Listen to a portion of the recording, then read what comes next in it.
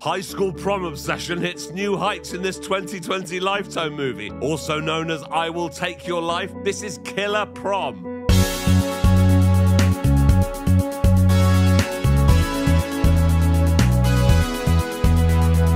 I'm Jay Harangue and I've wasted hours of my life watching terrible films. You should subscribe. Meet the Wilson family. The mum, Hannah, the dad, Tony, and their daughter, Maya, who's constantly glued to her phone. They're at Hannah's family reunion, but Maya's more interested in looking at prom dresses on her phone, even though the prom is months away. You know, planning started the first day of school. Oh yeah, there's a younger brother called Luke. The first and only member of the family they speak to at this reunion is Hannah's cousin, Sienna. Hannah is a successful businesswoman, but Sienna's a bit of a loser. Sienna's like, Hannah, let's go out on the boat together. I need some girl time. And Hannah's like, yeah, okay. When they get out to the middle of the lake, Sienna turns the engine off. What's going on? Well, I think the engine overheated. It's not true. I want your house. I want your kids. I want your man. I want your life. And oh no, Hannah can't swim, so she's dead. 7 months later, we see Sienna in her apartment in LA. She's clearly not doing well, so she calls Tony. Hi, Tony. It's Sienna. How are you doing? He's like, yeah, well, the accident was ages ago now, so I'm fine. How are you? She's like, I'm moving back to Philadelphia, but I've got nowhere to live and I need to get my real estate license. And he's like, oh, come and stay with us for a few weeks. So now that's decided, Sienna Googles Tony's new house. Well, Hannah, you had the perfect life. Now it's my turn. Yeah, people in this film talk to themselves all the time, but more on that later. Cut to Maya at school and she's just heard that Jake is about to ask someone to the prom. Wow, that's big. It's about time he asked me to prom. And here he comes. He's even got his friends to hold little signs up. Hang on, he's walked straight past her. Will you go to prom with me, Kat? Of course I will. So Maya cries, and at home she doesn't want to talk to her dad about it, but Sienna's about to arrive. Maybe she can speak to her. Mommy's on her way. The lady of the house has arrived, everyone. Yep, Sienna is always talking to herself, but when she arrives, she wants to talk to Maya. I hear you've been having prom problems. Would you like to talk about them? I'm a really good listener. Well, I thought this guy Jake was going to ask me for Do you want to sure. hear my prom story? Come again? Not interested in Maya's story then? Not at all. Okay. The conversation switches to Maya's mum Hannah's prom. She was prom queen and the prom was the night that Tony fell in love with her. And Sienna's been jealous of Hannah ever since. When Tony shows Sienna to her room, he tells her about their housekeeper Janet. She's been kind of a second mom for Maya and Luke. Oh dear, that's not gone down well. So Sienna cheers herself up by looking at old photos of her and Hannah. Who's smiling now, Hannah? When everyone else is asleep, Sienna looks around the house and talks to herself. Cardiologist of the year? You really are the whole package, Dr. Wonderful. Okay, real estate. Let's see. 75 hours of education and a criminal history report? Yeah, right. Pennsylvania real estate licensing exam? Print? Doesn't mean I can't play the role of real estate agent. I mean, I get that some people talk to themselves, but talking out loud about a devious plan when there are clearly people in the room next door is ridiculous. Anyway, the next morning, Sienna meets the housekeeper. I'm Janet. I've been with the Wilsons for years. All right, Janet. There's already tension here as Sienna starts taking over Janet's chores. She notices Janet keeps her drink in the fridge. I wonder what she's going to do with that. Janet leaves the room. Maybe Sienna can find something useful in her bag and tell us about it. 2 years sober. Not for long.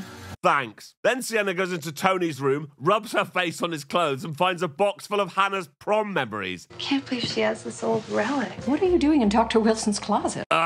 She's like, oh, I was just looking for an old photo of me and Hannah. But Janet's like, whatever. Later, while Sienna's Googling substances that make people look drunk, Tony calls her to ask if she can pick Maya up, and she agrees. You're amazing. Thank you. Yes, Tony, I am amazing. Then she finds some antifreeze in the garage. This is gonna be easier than I thought. You so deserve this. Anyway, at school, Maya tells Jake she's angry because he asked Kat to the prom instead of her. But it sounds like Kat sent Jake a text from Maya's phone telling him Maya didn't want to go with him anyway. Bitch, bitch, bitch, bitch, bitch. When Sienna comes to pick Maya up from school, Maya sees Kat. What's wrong? That's the mean girl I told you about. Maya is supposed to be a senior in high school. Why is she behaving like she's 8 years old? No idea, but that's how she's acting. Hey, little girl. What do you want?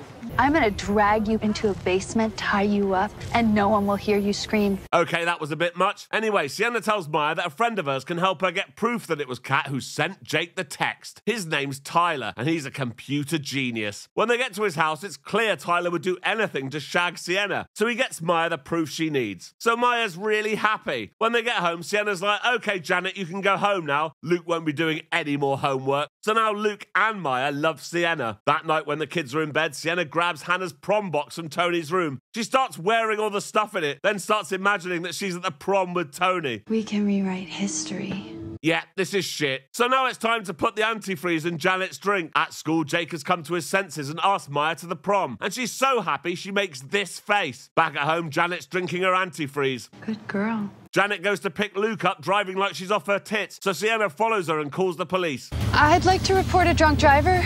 So Janet is arrested and sacked. Sienna then takes Maya shopping for a prom dress. Oh, that's a nice one. Try it on, Maya. Then Sienna imagines herself wearing the same dress at the prom with Tony. Maya catches her fantasizing and thinks she might be a bit weird. Correctamundo.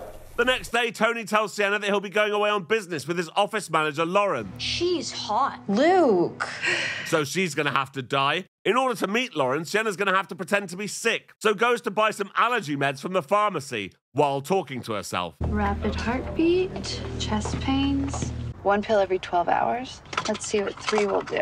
She takes those and calls Tony. My heart, something's wrong. It doesn't feel right. Tony's like, come to the office and I'll check you out. When she arrives at the hospital, she meets Lauren and hates her. On the way out, Tony formally introduces them. Just call me his work wife. Hannah was his wife. She was my cousin. Tony's like, we're having a barbecue at the house on Saturday, and Sienna's like, oh, I'll cook. Lauren is coming too, and this hasn't gone down well with Sienna. The handsome doctor is mine. Then Sienna goes back to the dress shop and picks up that dress for Maya, and gets the same dress for herself. So now we're at the barbecue, and oh, here comes Lauren.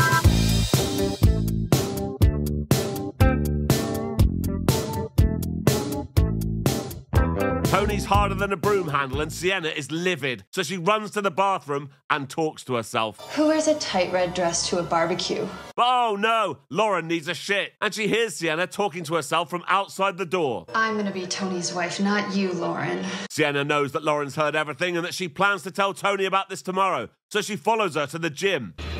Hello, Lauren. This is a Lifetime movie and Lauren is on a flight of stairs, so we know what that means, don't we? Yes, of course.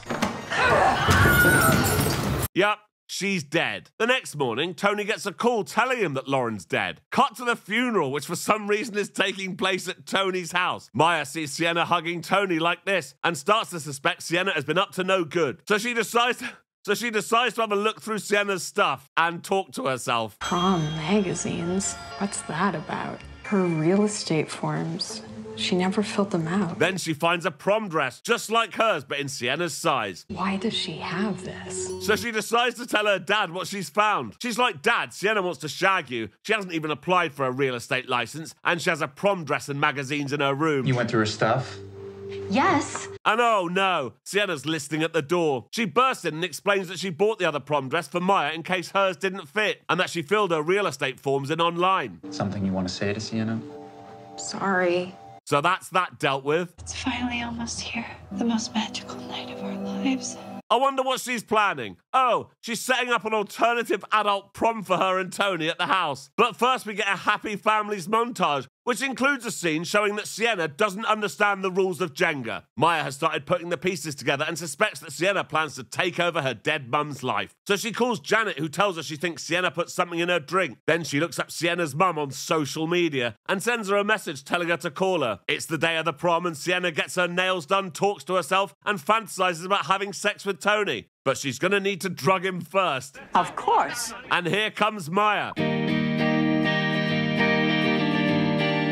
That song doesn't actually play, but it feels like it should. So off she goes with Jake, and Luke is off to a sleepover that Sienna has arranged for him. Tony is suddenly feeling very tired, so goes for a nap. Meanwhile, Sienna is getting dressed for their prom and setting up the living room. She wakes Tony up, blindfolds him, and leads him in there. When she removes the blindfold, he's like, what the fuck is this? And she's like, Tony, it's our prom night. Here's your tux. He's like, is this a joke? And she's like, no, this is the night we fall in love, just like you and Hannah did. Did you kill Hannah? So she smacks him over the head with a champagne bottle.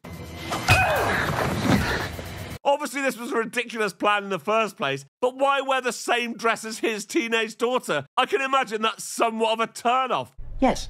Anyway, in Jake's limo, Maya gets a call from Sienna's mum. Get her out of your house and be careful. So Maya and Jake decide to go home and tell Tony, who's currently being tied up next to the pool. And oh no, Sienna's heard them come back in the house. So she pushes Tony into the pool and runs inside to attack them with a knife. Jake fights with Sienna while Maya rescues Tony from the pool. But oh no, Jake's been stabbed. He probably wishes he's stuck with his original prom date now.